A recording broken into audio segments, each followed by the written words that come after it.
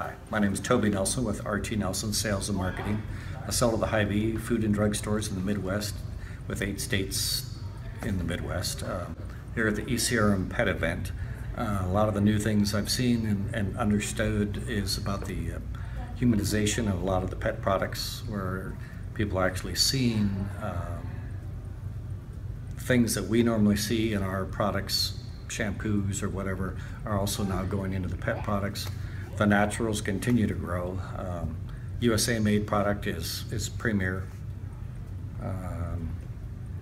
And I see nothing but growth in the higher end products.